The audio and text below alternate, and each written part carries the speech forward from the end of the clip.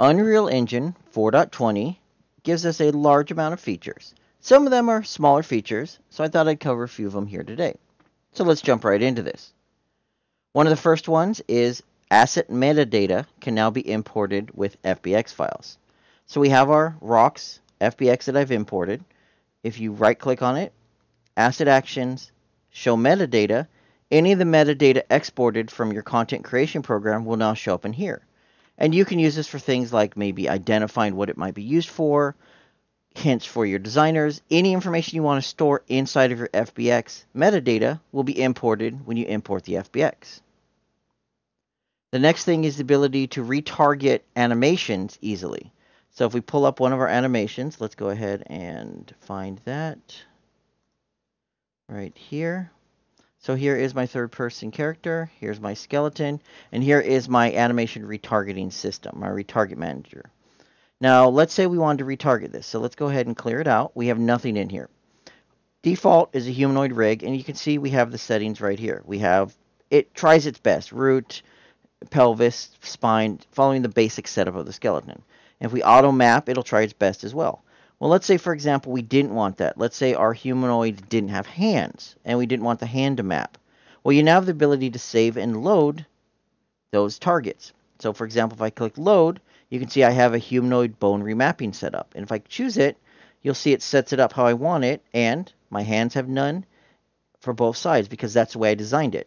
So let's clear this out. Let's go ahead and clear this. We could do something like a humanoid. You design this exactly like you want it, set up whatever matches to whatever matches. I mean, I'm just going to go through and randomly click stuff.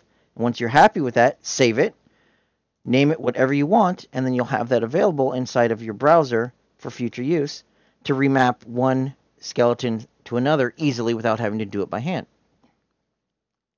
Our next thing is our materials can now show the platform stats all at once. So let's open up my materials here, and this is just a basic material, and I have a switch on here so I can show you the example. Right now we can see our instructions, the accounts, the samplers, blah, blah, blah. Everything for Shader Model 5, which is what I'm using. However, I want to see it for Android or iOS or Shader Model 4 or Vulkan or low or high. I'm not going to see that information easily.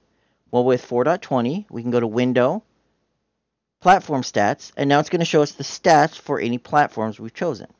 Well, there's a few things to note here. First of all, I've chosen a lot of them. You can see I have my PC, DirectX. I have my Android, different types, GL, ES31, and Vulkan. We can see some errors up here. We need an offline compiler. And we can see some values. To set the values you want to see, click on Settings and simply choose the ones you want. So in this case, I can undo Android and Vulkan, and now it's just going to show the PC. You also have the global quality settings, so I can see low, medium, or high. So if I undid low and medium, now I only see the high. But let's go back to low and go back to medium. Usually the first time you do this, it will have to recompile those shaders for those targets. Keep that in mind. You'll notice I have a switch here. I'm just simply using a color instead of a texture. We can see it here. We can see that I'm only using 3 samplers for my low and less pixel shader counts and less vertex shaders. So we can see it's accurate. When you go to iOS, well, it's not going to work because I don't have iOS as a valid target inside of my editor. If we were to go back to my editor, go to my options for 4.20, you can see down here, I don't have iOS as a valid target platform, therefore it's not going to show up as a valid in the pixel shader, in the shader compilers.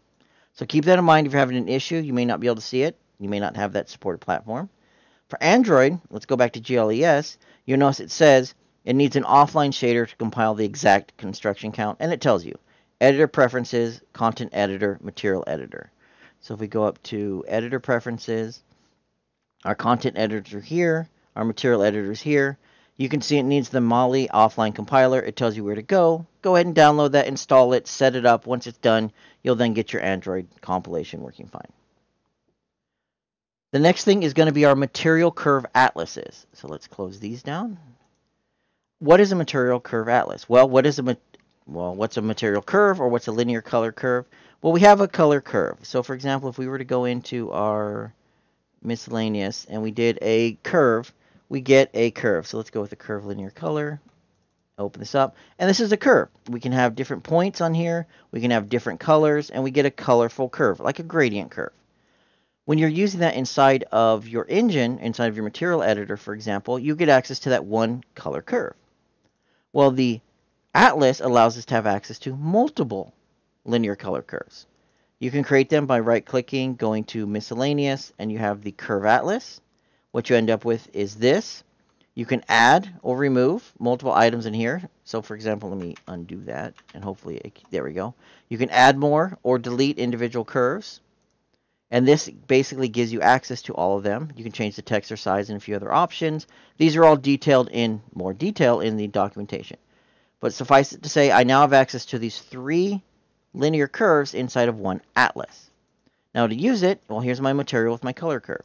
We have a node called color curve. We could type in, well, actually, let's just type in curve. It's easier. You'll get down here, parameters, curve atlas row parameter. That's this. It's a parameter, which means it's exposed to our material instances.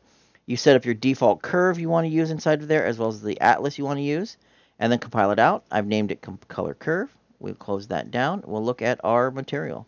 So here's our material instance. You'll notice I have access to a color curve parameter now. I can turn on and off. And I can now change to the different curves and easily change what my material is going to look like at runtime using a color curve. So it's a great way to adjust. Well, it's a color curve. If you've used color curves before, it's a great way to adjust it at once. You could do a scene. You could have different looks for your materials, maybe daytime, nighttime, dusk, special events, and easily change it in one set spot. Now, our next things aren't going to really be inside the engine. These are going to be more documentation things. These are things that aren't really shown easily inside the engine. So the first one is our mesh description, mesh format. Basically, Epic is changing the way that meshes, static meshes, and skeletal in the future are represented internally. So the way after you import it, it stores it. It's going to try to have more information stored. So like you can see here, it's going to allow it to expose it to other APIs so you can actually modify them at runtime. In the future, for example, there may be a full mesh editing system in the engine. But so you can do things like you have better edges, you have quads and edges, and hardnesses are stored. The point of this is they're making it better for the future. You may see something weird with static meshes, but more than likely you won't. They're going to roll this out over time. It's just affecting static meshes in 4.20. Now our next stuff is our garbage collection improvements. Not something you can really show easily. Basically, garbage collection is in the background, primarily for your C++.